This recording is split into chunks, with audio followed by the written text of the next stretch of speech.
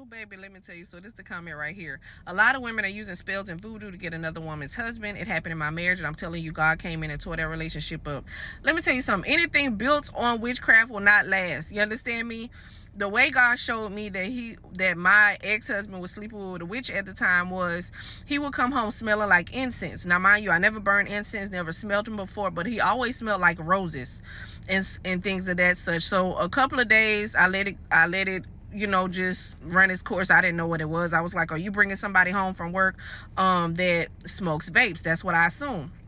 So then he was in the room one time. It would only be that smell in the house when he would come home, and it would linger in our bedroom. So he was in the shower one day, and I was coming back from the closet from, you know, getting his stuff and clothes together, and I literally seen a vision of a woman blowing smoke on an altar, just her lips blowing smoke on an altar. And I'm like, what the heck is this? So I called one of my girlfriends, and she's like, girl, you need to start praying against love spells. Because I didn't know what that was. I didn't believe in this part. I just thought that was just something people say. So I started to, you know, tear it down in the spirit, uproot it, dismantle it, overthrow it, burn it by fire, you know, ask God to dismantle it, you know, to remove her and remove him from what he was doing. And God ended up showing me a dream of him and the woman being intimate.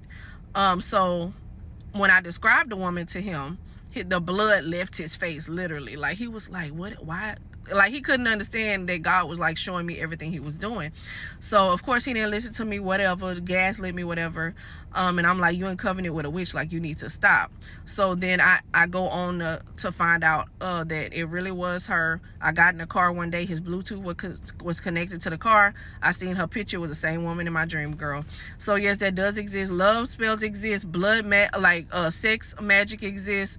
And that's really like an exchange. Like, that's coming into a covenant, to a soul tie, all these things. Like, it's really dangerous out here. Like, the measurements that men and women will go through to try to be with somebody. If you got to do all that to make somebody be with you or love you, and you got to use your body or go to different people and witch doctors to do this, you might as well just cut your losses and come out of agreement with it, because it's a heavy consequence for even tapping into that and doing that.